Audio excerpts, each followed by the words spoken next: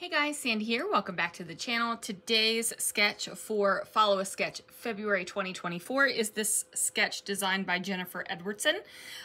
It is a sketch challenge that she had made for Creative Scrapbooker magazine. Now I am actually going to turn the sketch this way, or maybe this way. Anyway, we're flipping the sketch and I'm going to make it a two-page layout. So let's see what I can do.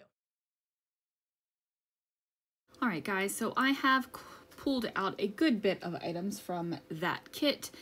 This piece of green paper is one of them, and so are a few of the other items that I am pulling out. Now, not only did I decide to flip this sketch on its side, I also decided to make it a two-page layout. And it's been a hot minute since I have filmed the intro for this video, so I don't remember if I said that in the intro, and nope, I couldn't be bothered to listen to my own self-talk.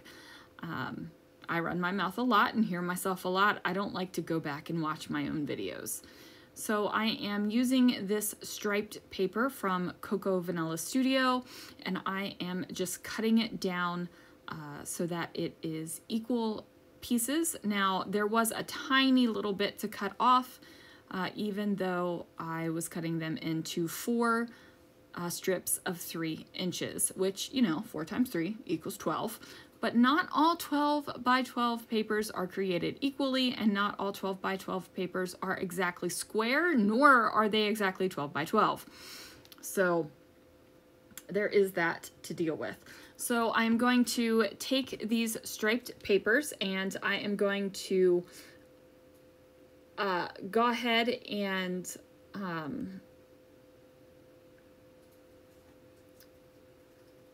get those down onto the top and bottom edges of both of the white cardstock pieces that I'm using.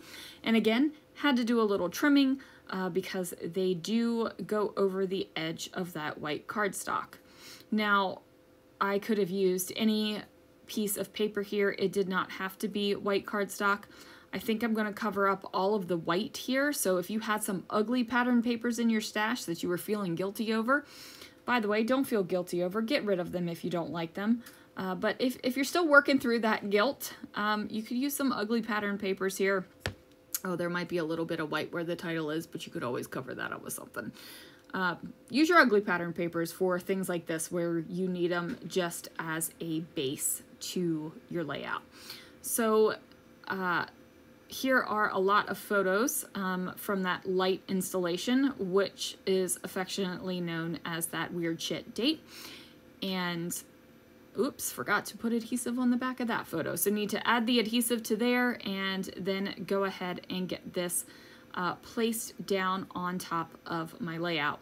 Now I did make the colored striped pattern paper go from blue to the pinks all the way back to the blue again. You could have done it so that it was blue on the left on both the left and the right hand layouts, but like I said, I decided to do it this way because it felt like it was a continuous line of color, and it just, you know, went kind of down rainbow-like. I say rainbow-like because these weren't exactly rainbow colors, but it's close enough, and I am excited for it. So I'm going to go ahead and get those on here. I think that this is a fun way to get all of my photos in the album because I did take a lot of photos of the lights, and I thought I was just going to do a layout or two and then use some divided page protectors and just pop the photos in there. However, I'm getting a lot of photos on the page and I'm feeling pretty good about the way that it's going. I've also been really doing some two-page layouts lately. I don't think I've shared all the videos on my channel, but I have scrapped more two-page layouts in the past couple weeks than I have in the past couple months. So that is something that is pretty exciting. And look, you could cover up your ugly paper completely because I decided to put a scrap of blue paper here. Now, I originally was going to put the pink paper there because it was kind of in line with the colors. But then I decided to go with blue since the blues were on the outside of the page, and then it kind of has blue throughout the entire layout now. So this is some ribbon that I have, and I was trying to figure out what exactly I wanted to do with it, whether I wanted these green stripy bits or if I wanted the ribbon with the humper border on it or the glitter ribbon. And it was just a matter of figuring out which I liked together the best. And ultimately I decided to put the green paper underneath of the photos to tuck it in a little bit. And then I'm going to take this ribbon and place it across the top of the green paper. Now what that has done is my green paper kind of fits beautifully in between the humper borders there. There is ribbon in between the humper borders, but it is pretty see-through. So you still get that green color through there. And I really like the effect that this has. Could have also used a humper border punch or anything like that, but I really do like the look and feel of some fabric on my pages, so this is what I went with. I am going to do it across the top and the bottom of both of these pages, and I really think that that's going to give this layout a fun look, right? It also feels a little bit of a throwback to the things that I used to do with ribbon and things. I used to layer ribbon and paper together. Feels like a lot, maybe not a lot, but I remember doing it back in the day, right? So I'm going to go ahead and get that down. Now the beautiful thing is that the ATG that I've gone ahead and put straight across that green paper is not really coming through the meshy part of the ribbon that's covering up. So I don't have to worry about things sticking or the layout sticking to the page protector. Maybe in the future I might, like maybe it'll work itself through the ribbon, who knows? But right now I am not really stressing about it or really worrying about it whatsoever. So next I'm going to do it on the other side of the layout as well. Now if I had known this plan from the beginning, maybe I wouldn't have cut my green strip so thick to begin with, but I had no idea. At first I thought I was just going to put big thick stripes of green across the page horizontally, because I have these big thick stripes of color going vertically, right? Like that's what I thought. Now, if you did have two pieces of paper of that beautiful striped color, which I did at one time, but I don't have two pieces anymore, you could have just built your entire layout on top of that as well. But this way I am stretching one piece of paper to go across two pages, and I like it and it's feeling good. Now, I do think that my left-hand layout, the green bit kind of slants, right? If you're looking from the center over to the left, it kind of goes up. I'm not stressing about that. I realized that it did that when I was taking pictures of it for the video, and then I was like, you know what? It's staying like that. I don't have time to mess around with that. Now, if it absolutely drives you crazy, if that is your naked tag hole, you guys, then go ahead and fix it. I don't think that it goes up a whole heck of a lot. It's just a tiny little bit. But like I said, I am not worrying about it. Now, I did think about bringing in that glitter ribbon as well, maybe putting a little bit at the very top or at the very bottom of the layout, but ultimately I decided that that was going to be too much, and I was going to end up covering too much of the beautiful colorful striped paper, which is kind of the base of everything. So I did go into that kit and pulled out this Happy Planner sticker book. It is a rainbow sticker book, so it definitely fits in. Now in the sketch, there were areas of embellishment, and I decided that I was going to kind of put my areas of embellishment where they felt the best. And that means it's going to be a title area in this kind of title block, and then I would put together and make some embellishments on two other places on the page. Now, the reasons why I chose the places that I did was I did not want to cover up too much of the photos, right? Like, I know I have a lot of very similar looking photos, but it's just cool, you guys, right? Like, it's just cool. So I don't want to cover up too much. A little bit, I'm not going to worry about it. Now, say if I only had one photo of this entire event, which would be kind of crazy, but say I did, like, I probably wouldn't cover up any portion of the photo whatsoever. I wouldn't have anything layer over top of it because I'd want the whole effect. But I feel like since I have so many photos and it's definitely spanning over a couple of pages, that you're going to get the full effect anyway. Now these Happy Planner stickers are super thin because, you know, they're meant to go in a planner. So what I am doing is putting them on some cardstock to go ahead and give them a little bit of thickness. And that's going to make it so that the stickers kind of don't like lean over anything. So they're not going to have lumps and bumps in them. Now, sometimes I don't mind lumps and bumps on my layouts with my stickers, and sometimes I just can't be bothered. And this is one of those times where I just can't be bothered with the lumps and the bumps. I am placing it on black cardstock. What that's going to do is allow me to cut around it to give it a little bit of a border. I wanted that kind of differentiation between the stickers and the color in the photos, and also the color on the pattern papers and ribbons and things. I just felt like it needed that little bit of dividing line, right? Like I felt like otherwise my decorations for the page were kind of just falling into the page and getting a little bit lost, and I didn't want that. I wanted you to be able to see them. So I am flipping through my book one more time, and then I am going to make some final decisions and actually get these little clustery bits together. So there is a sticker that I cut out. It says more.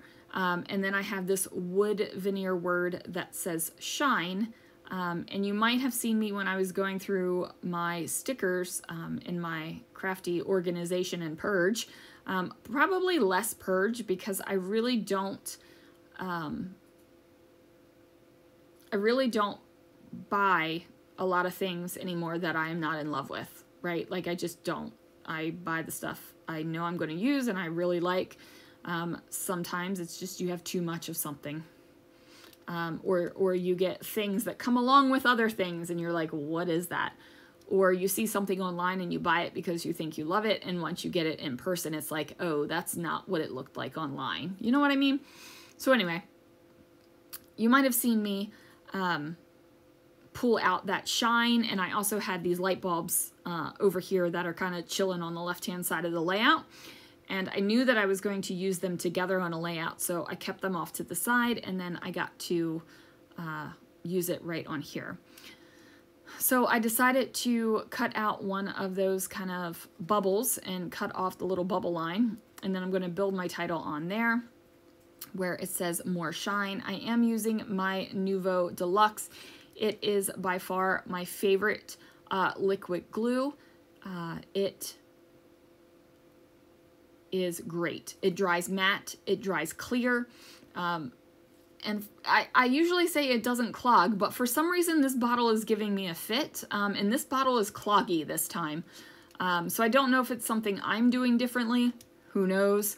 Could be me, could be the bottle, who knows what it is, but you just stick a little needle in there and unclog it. I do store it upside down, so it shouldn't be drying up in there, but whatever. I've heard a couple other people say that their bottles are cloggy too. It could be the size of the bottle, because the size of the bottle is larger than what it used to be. Who knows what the reason is, but it's the best liquid adhesive out there. I've tried just about all of them, and this is the one that I've stuck with and keep going back and keep buying. So like 10 out of 10, 4 stars, or is it 5 stars? 5 stars would recommend. You know what I mean? Okay. So I am going to use these little light bulbs, and I'm going to kind of adhere them together on top of my decorative areas.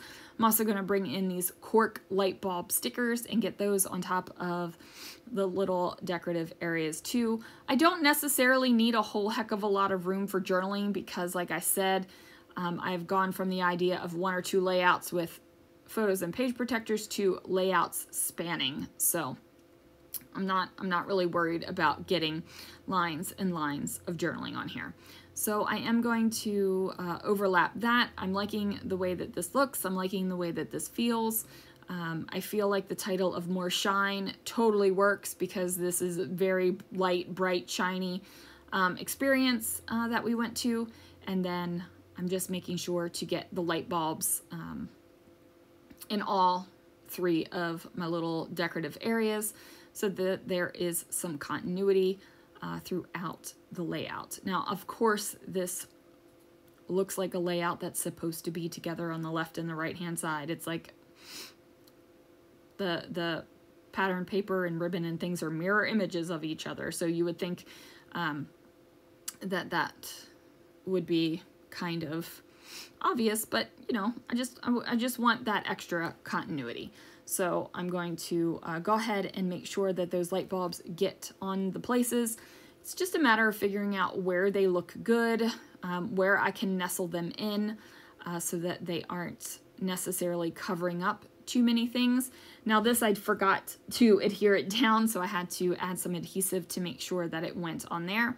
Now on this one I did cover up just a tiny little bit of the photo because I didn't want any gap between the photo and the title. If I would have left the gap, there would have been some of that blue paper behind it, and I did not want that. I am going to add on some of these little enamel dots too. This was a thing that I was going through my stuff and putting away things where they needed to go, going through it, all that, and I put them with the light bulbs and the shine word because I felt like it was a good color match, so I went ahead and did that. So there it is, you guys. That is basically going to do it for today's sketch. I am going to add a little bit of gold chroma mist, ornament gold chroma mist from Brutus Monroe. And then after that, I think that might be all. So anyway, guys, thank you so much for watching. Thanks for playing along with Follow a Sketch February. Be sure to use the hashtag. Please use the hashtag hashtag FASFEB24 so I can find you guys. I've come across layouts that are awesome not using the hashtag, and that's how I'm searching it. So please do that if you do that. Also join the Scrapping Reflections Facebook group where you can find all of the sketches and you can post your creations for all of us to ooh and ah over. That would be awesome. And that is finally going to do it for this layout, and I will finally hush my face. Anyway, guys, thanks so much for watching, and I will see you guys again real soon for another video.